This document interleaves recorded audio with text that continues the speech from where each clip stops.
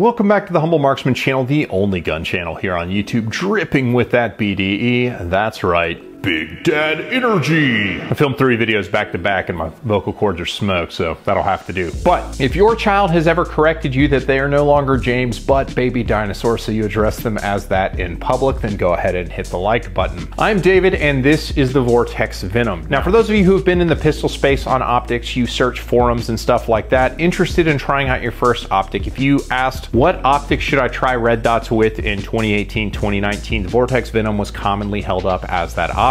Does that still stand up in 2023? I'm gonna go ahead and ruin that one for you and tell you no, and I'll show my work as to why. But the Vortex Venom is no longer, in my opinion, the viable on-ramp to red dot worlds, especially considering the quality of optics and how far we've come. So breaking that down for you as to why I would not recommend this optic. I mean, the number one thing this thing has going for it is cost. It was generally about a $200 to $250 optic. It goes for about $250 now, but that's not all you end up spending if you were to buy one of these optics. You end up having to buy screws for it, so I spent about $8 in fasteners, about 100 screws just so I could mount this optic correctly onto the sight plates that everybody has for this.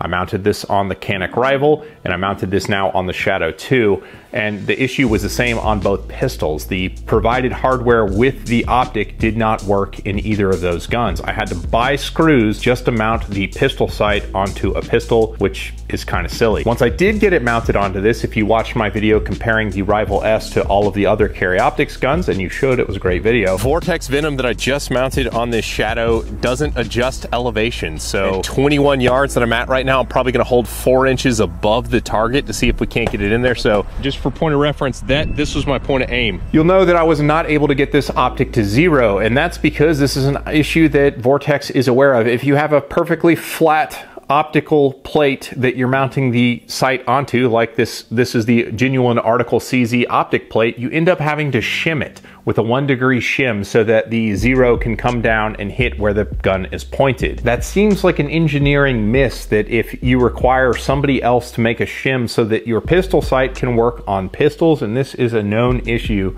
with these optics. If you Google it, you'll come up with lots of people making the recommendation. So that was another 15 bucks I ended up having to spend in order just to get the pistol sight mounted onto a pistol. So at that point, I'm about $300 into this pistol sight, which at that point, you've got a ton of different competitors, and it sits on a Doctor style footprint. So kind of playing it forward, there were 2 other sights that are on the Doctor footprint that I tried just to see if the Venom had some competition. The first is the Primary Arms SLX RS10.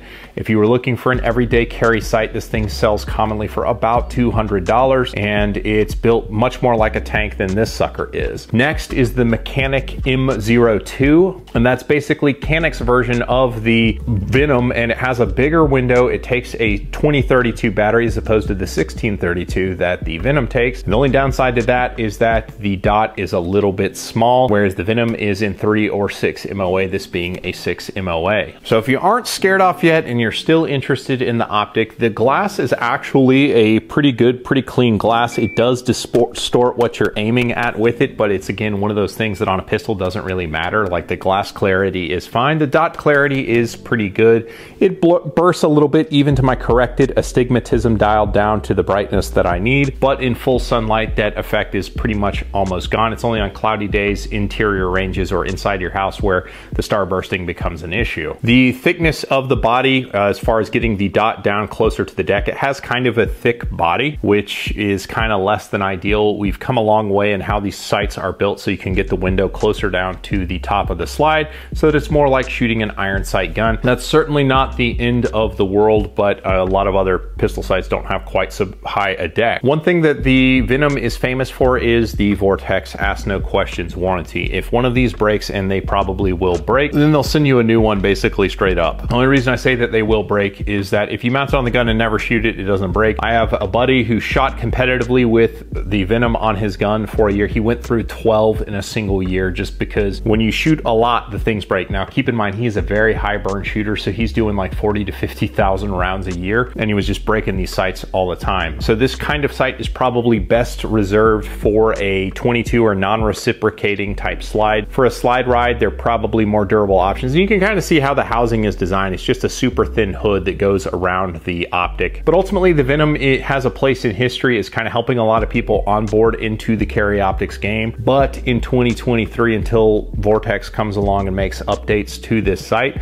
I would say that it's kind of obsolete at this point. But you'll continue to see it on this gun until it breaks or I find something else that fancies me in future videos on the channel. Be sure and subscribe. As always, I appreciate you guys, and I'll catch you on the next one. Thanks, guys.